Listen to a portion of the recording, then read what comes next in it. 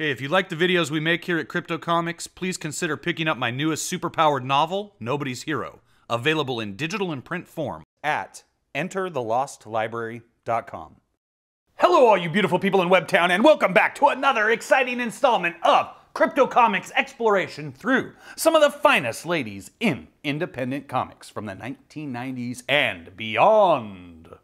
And this is Marc Silvestri's Velocity from the pages of Cyberforce. This is a 3-issue miniseries that I was just going to give you a little looky-poo at here. It is written by Kurt Busiek with pencils by Anthony Chun and inks by Aaron Saud. I can only imagine what it must have been like for them. Run, Brigida, run! Alone, friendless, terrified, far from home. Whoa, no! And pursued by a nightmare. Go, Brigida. I'll hold it off as long as I can. Davros, you can't. I said go! Would he have used his powers? Lashed out against the creature to protect someone he valued more than his own life? Maybe. But if so, they didn't do any good. And the woman? Were her powers useful? Was she able to command marine life or breathe in space or something like that? Whatever they were, even though she was dressed like Lara Croft, they didn't do her any good either. We're Cyberforce, a group of cybernetically enhanced superpowered mutants. We're supposed to help people. But we didn't help them, did we? Velocity, are you all right? They're so young. The deaths were swift, if that eases your mind any. They did not suffer much. And before they died, Ripclaw, how did they feel then? Look, Heatwave, or whatever you want to call yourself. This is Connecticut, not Disneyland. It's not your jurisdiction. Your mayor has friends in the federal government, Sergeant. Friends that want this solved with a minimum of fuss. Those friends called us in and told us you'd cooperate. Am I not cooperating? Am I standing in your way? What's the big deal here anyway? Calling in masks for a couple of dead bums. This isn't the first murder. There have been 13 in the past 2 months. All the victims were superpowered. All the deaths were grisly. And from Texas to Atlanta, to Maryland, to here, they all look like the work of the same killer. Rafferty from the Ultraverse. Bum, bum, bum! No, it's not Rafferty, but you can check out the Rafferty saga from the last 6 issues of Firearm, a stellar 18-issue series from Malibu Comics, part of the Ultraverse imprint. Check it out in the Malibu Comics Ultraverse playlist here at Crypto Comics. Anyway, so we've got a serial killer going around, and people are real upset. Hey, we didn't want any of this. Why'd you come here? This is all your fault. Throw stuff at him. Hey, it's your fault. Get out of here. Hey, we're not going to do anything. We've covered this one in the past, ladies and gentlemen. Check that out. Image Comics playlist. So, Heatwave and Velocity, they're going to go search for the killer. Yes, her. Okay, let's see. Oh yeah, I was a troubled kid, and I caused a lot of problems, and I had to join the army, and that really straightened my ass out. Well, I've always just been the one that's scared. My sister, she's the tough one. I'm pretty sure Ballistic got all the toughness and courage, and I got all the softness, all the fear.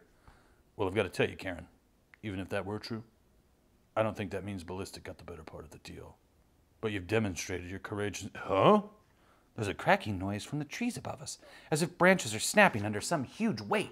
They are. Roar! Velocity! Run! Get back to the subplex! Now! I'll handle this thing! Heatwave's blast could melt through steel, but the creature just laughs, like the flames don't bother him at all.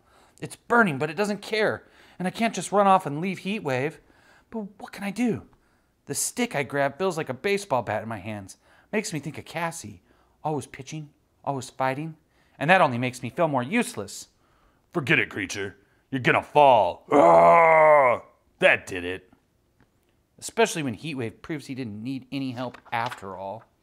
I'm such a loser. Ah, I'm back on my feet. Ha ha ha. No, crack. Ooh. It feels like hours later when I wake up. And the first thing I see... Ah, little one, you look so peaceful in your slumber, and now so tense, like you might snap in two at any moment. What? I must tell you, little one, Do you feel a pain at the back of your neck?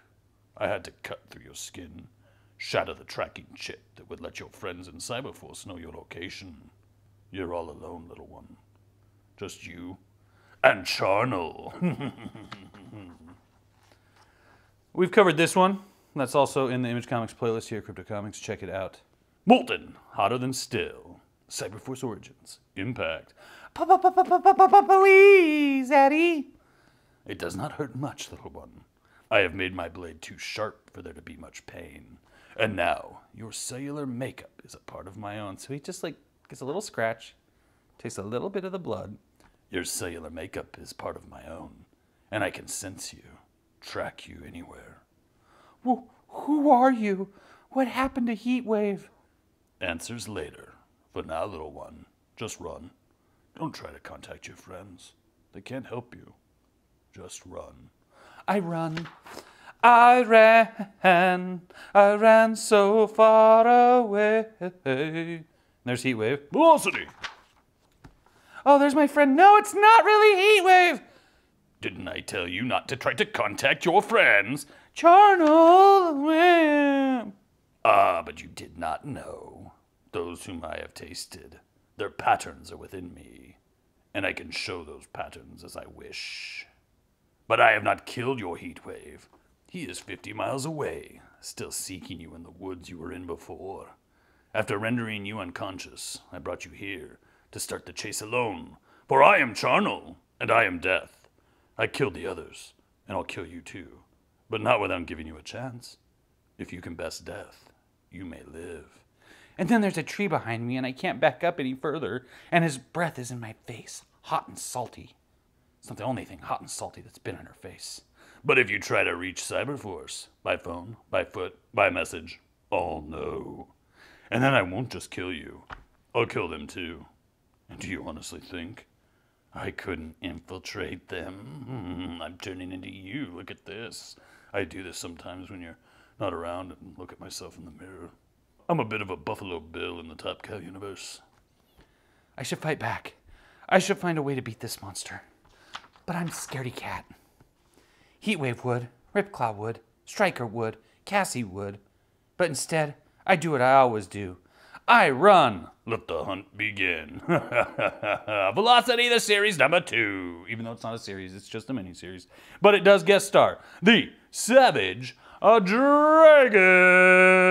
Now, if you're not familiar with the Savage Dragon, you're going to want to definitely hop into the Image Comics playlist here at Crypto Comics so that you can find out all about my beloved dragon, who I adore. Savage Dragon, Shadowhawk, Youngblood. That was the trinity of Image Comics books I collected as a kid. Now I've moved on. And she's in Chicago now, obviously. And Dragon found her and brought her some soup and more soup velocity. Thanks, Officer Dirt, but I'm fine. You've all been so nice. Serve and protect. That's us. Now, you said something about being chased by a monster? He's called Charnel. He's superpowered. He killed some mutants in Connecticut yesterday. And I'm next. Well, let me fire up the old computer. See what I can find on this guy. The name Charnel doesn't cross-reference to anything. Maybe there's been a report entered on that Connecticut case. Ah, here we go. And there is a cross-reference to a list of other... Holy cow! He's killed that many people? He's escaped capture every time. Lots of blood, not much info. Wait a second. This could be something. And it's right around here. Hey, Dragon. Looks like maybe we can get some useful background on this Charnel guy. But maybe you'd better ride along. It looks like your kind of case. I do have other cases to work on, you know. Yeah. You love this stuff, and you know it. They're helping me without my even asking. Charging into danger on my account? Sometimes it seems like that's the story of my life. Whenever I'm faced with danger, I run, and other people rescue me. Let's go here. Here we go. Let's find out what's going on. Certainly, officers, I remember the case well. In fact, hardly a day goes by that I don't regret every second of it. What do you mean? Well, here's the file. Mrs. Crampton would throw a fit if she knew I was telling you what's in it. But at this point, anything that stops him is all right by me. His name is Willie Cantrell. He was doing time for the latest in a string of B&E convictions. And it was here that he was diagnosed with terminal cancer. He grew morbid and distraught, obsessed with death, and with the idea that he'd wasted his life, that he didn't amount to anything. His condition came to my attention, and I approached him about taking part in an experimental cancer cure. He agreed, whether out of a desire to do something worthwhile with his last days or perhaps in hope of a second chance. I don't really know. We gave him a series of injections and radiation treatments, and unfortunately, they worked. What? They worked. But weren't they supposed to? They worked too well. The cancer wasn't so much cured as enhanced, giving him not only super strong bones and muscles, but the power to mentally accelerate and control his cancer. Essentially, the power to control the growth of his body's cells. We kept him under observations, hoping it was a temporary side effect, but it wasn't. His obsession with death deepened. He grew convinced that he'd beaten death, that in fact he'd replaced death and must play out his fitting role in the order of things. One day, he simply escaped, destroying every barrier and eviscerating every guard between himself and freedom.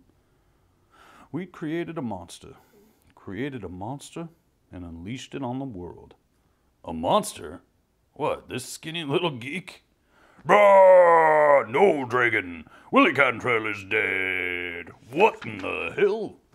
Consumed by the death that grew within him, I am Charnel, that death made flesh, and I bring my gift to the world. I shall come for everyone in turn, and test them for their worthiness to live. But today, it is the girl who shall receive my gift. Yeah? Receive this! Bam! I've got him! Blap, blap, blap, blap, blap! You've got nothing! How can you kill death itself? Oh! No, you won't kill him! Phil Dirt's hurt. Maybe badly. And it's all my fault. I should be fighting him myself, not letting others fight for me, but I don't know how. I warned you, little one. You were not to seek outside aid, or those you sought shelter with would share your fate. Charnel! Why don't you pick on someone closer to your own size? Wham! Dr. Hardesty, is he going to be all right? Oh, yes. These are mostly just minor lacerations and contusions. Nasty looking, but not life-threatening. Okay, then I'm going to go help Dragon. I don't know how, but I'm going to help. You cannot hurt me, Dragon. Dragon! Boom, boom. Crash, crash, boom, boom, boom. The ice cream. The ice cream man kills him. I love it. He doesn't actually get killed here. Boom, shoom, shoom. I'm sorry I let him get away, Dragon. He could look like anybody by now. No roadblock could catch him. Don't give up so easily. He may be a tough customer, but he hasn't won yet. He'll be coming back for you, so we'd better get you to a safe house. I guess so. Here, just stay here for the evening. It'll be safe. Yeah, don't worry about anything. Hey, I brought some more stuff to eat. Hey, I brought mugu gapan and egg rolls. Oh, and for you, Dragon. And for you, Dragon in Phoenix Bird's Nest, the house specialty. Ha ha ha. I get it, because I'm a dragon. Yeah, that's exactly what it is. Yeah, that's what I meant by a dragon. It was a good joke, wasn't it? But that's actually one of the more expensive meals in a Chinese restaurant. Wait a second. Velocity? What? Whack! Let's go out the window! I act almost without thinking, and before he can so much as take a breath, we're outside and away from the others. You're not Phil. You're Charnel. Phil was all scratched up and bruised from the fight. Very good, Velocity. You've found me out. I never was that good at simulating injuries. On me, they heal too swiftly. Things are happening so fast that Dragon really hasn't had a chance to react. They've only just reached the window, which is good. Follow me, Charnel. I don't wait for an answer. I just go. Are you there, Charnel? I'm here. Good. I want to make a deal with you. Deal? She's been gone half an hour already, and we've got no way to track her, to track either of them.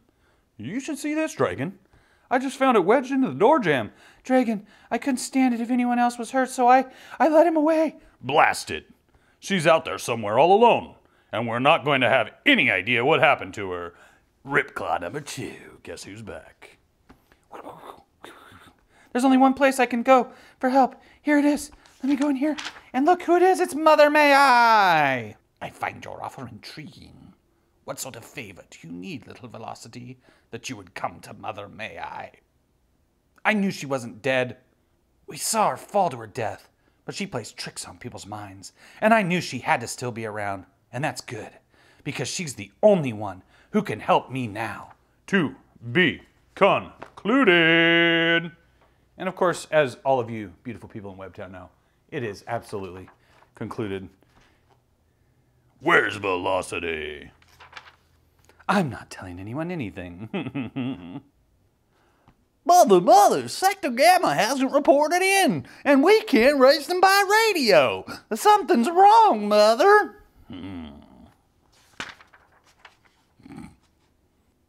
Very well, Velocity. I accept the favor, and I admire your newfound negotiating skills. You've grown up a great deal recently. For your sake, I hope it's enough. Me too. She's not here anymore, you idiot. Ha ha ha. She went that way. I want to run and never stop. Run until my legs drop off and my heart gives out from the effort. But I can't. There's a monster chasing me. A monster named Charnel. Show yourself, monster! Hey, it's Mother May I again. Are you sure you want to do this, child? Yes. I want to use your mental powers to let me look inside myself, into my past. I have to find out why I'm so timid. Why I instinctively flee from danger rather than facing it. You're facing it right now, and more bravely than many so-called heroes. But as you wish. And I looked into her eyes, and her third eye opened, and I fell downward, backward, inward, thum! And then he's here, and I won't run. I won't. Boof! Well struck, little one. So it's to be a contest now. You finally choose to defy death rather than avoid it. Good. Most of the time, the only backbone my prey shows is if I tear it out of them. Yikes! And I want to remember, but then I do remember, and we've actually seen this before. Well, not this part where Ballistic, as a young girl, stands up when they steal. They stole my big wheel, Cassie, and Cassie going to beat them up. And they're going to fight, right? And then, of course, you get to like the abusive, alcoholic, dirtbag stepfather who beats her, and and then you've got the dirtbag mother who does nothing to protect the child. And yeah, that would make me cry too. I smell you, little one. You can't hide from me. No shadow is deep enough to cloak you. I'm not hiding. I hurt myself before when I hit him. But thanks to all the rusted out, broken junk around here, it's not going to hurt this time. So basically, she creates some makeshift brass knuckles here. Bap.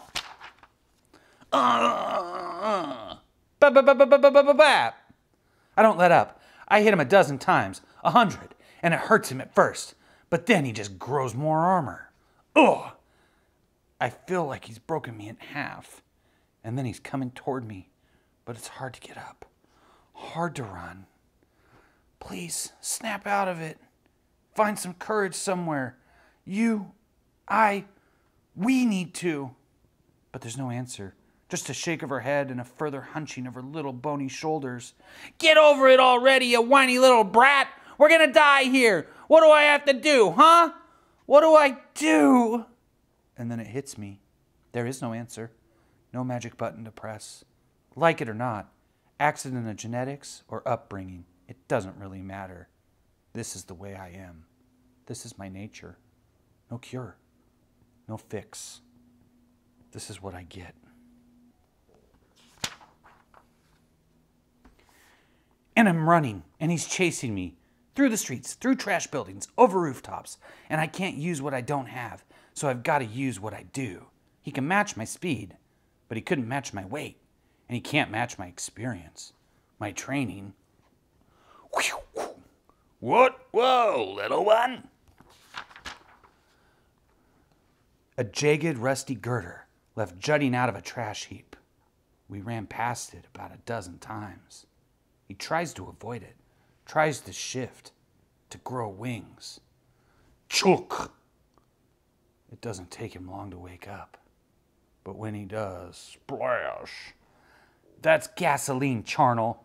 There was a little left in one of the abandoned cars. I siphoned it out. So just stay there. Don't move. Or I strike a spark with these two rocks because I'm a non-smoker and so I don't have a lighter. I mean it. You cannot do it, little one. You are not death. Are not what I am. No, I mean it. Don't make me kill you. I back away, but he won't stop. He won't surrender. He lunges. Spark! Vroom! His scream is horrible. He writhes and shifts in the flames, trying to adapt, to protect himself, but it doesn't work. He screams and screams, and it takes him a long time to die. I'm sorry. A very long time. We saw the light, Velocity. We knew you'd come this way, and... Are you all right? Are you hurt? Ripclaw, Shh. Don't try to talk, little one. It's over. You're safe. Let's go home. I didn't want to kill him. I didn't think I could. But I learned something about myself tonight. When I have to, I can stop running and fight. I can do the job when I have to. If only, little one. If only. Oh, I guess that was the end. Okay, sorry. I thought for sure there was going to be one more page left. If only. That's how it ends. Screwed that up, didn't I? Oh, only $150 for that Rip Claw by Claiborne Moore. Does he still make statues? There was Randy Bowen, who was the big time guy, and then there was Claiborne Moore. Now I have no idea how they do statues. I'm really not sure. Ballistic Studios Swimsuit Special. I'm going to have to check to see if that's actually a thing. This is really weird. 8 ash cans all in one set, all limited editions, randomly signed. But need we say more? But what? Do you buy them? Like, where do you get them? What? I don't understand. You selling these ash cans, Marc Silvestri? What's going on here? There's that one again. Ballistic Imagery, an all-new ongoing anthology series chronicling the tales of Hellcop, Heavy Space, and Relic. Will fight evil for food. It's about a homeless guy who fights evil for food. I think that's the plot of Spawn. Maybe. Weapon Zero. I think this was a special comic book sent to me by my main man Billy Dibnuts. I'm not really sure.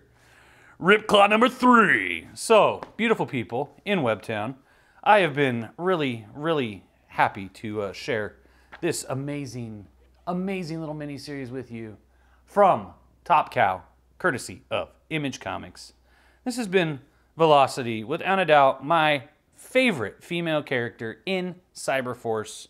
One of my favorite female characters in the entire Image universe. And I mean, obviously you can see why. Very original design. Very original design. Original colors. Like, you know, you don't get something like this every day. This is a real work of art as far as comicdom goes. And I've been very happy to share it with each and every one of you beautiful people in Webtown. And we have almost reached the conclusion of our brief glimpse at some of the incredible female characters in independent comics. I say almost because we have one more amazing female of independent comics still to review coming up next week on Crypto Comics.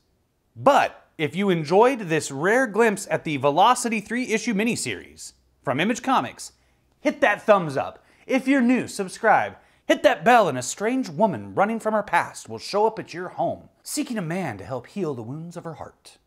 Only one bell per customer. And then when she shows up at your house, have her sit down and watch a few videos here at Crypto Comics, because I guarantee you she's going to want to subscribe too after she sees our next Indie Wednesday review right here at Crypto Comics.